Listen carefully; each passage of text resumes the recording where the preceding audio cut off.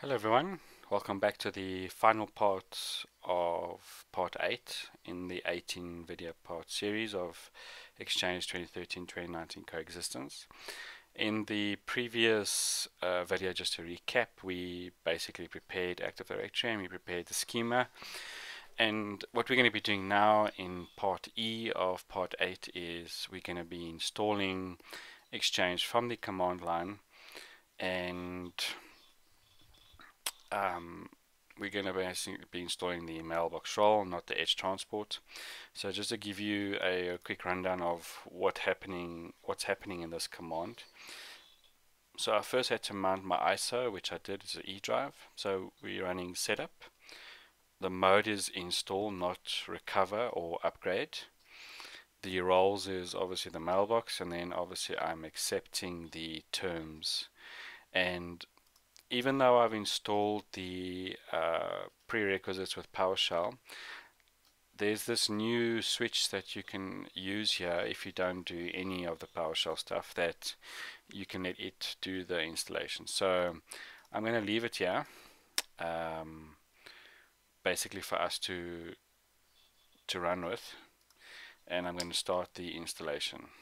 So as you were aware, when we prepared Active Directory, it told you that you couldn't introduce any 2016 servers going forward, so only 2019 servers.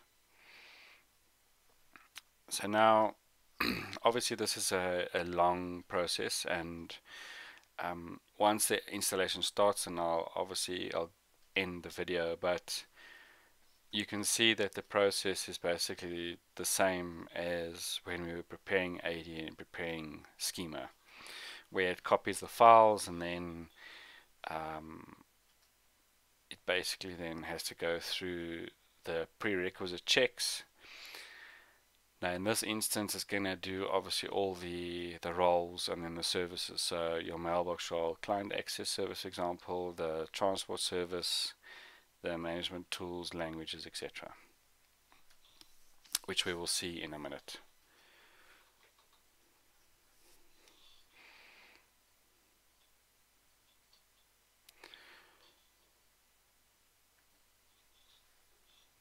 There we go. So that you can see, those are all the things that it's going to be installing, from languages down to the client access front end service. Now obviously the prerequisites are being checked and done. Now you'll notice that it didn't give me a warning about MAPI over HTTP. Why? Because I have it enabled in my organization. Obviously I don't have a send connector enabled or created in my lab here. Haven't got to that yet, and we'll cover that. But here you can see setup has gone past the prerequisite and is now starting. The longest part here is obviously copying the Exchange files. It sits on 16% for a little while, then it continues. So I'm going to be ending the video at this point.